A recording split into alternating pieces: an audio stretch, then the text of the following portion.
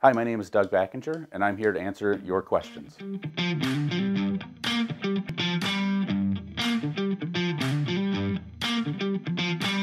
Another commonly asked question we get is, I want to run my casters on a track or a rail.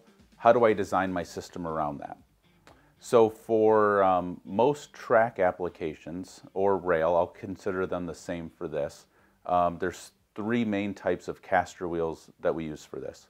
One is a V-groove caster, which basically has a V kind of in the center of the wheel.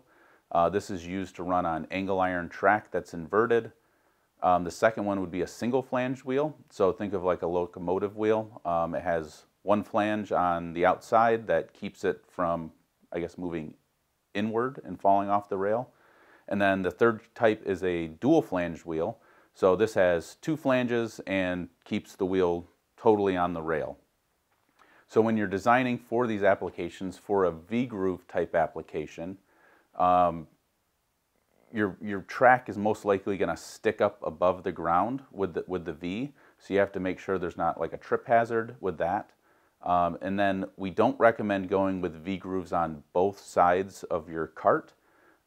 We found in this case, you have two V's on each side. You have to lay that track almost perfectly parallel to each other to make sure that those wheels don't bind up.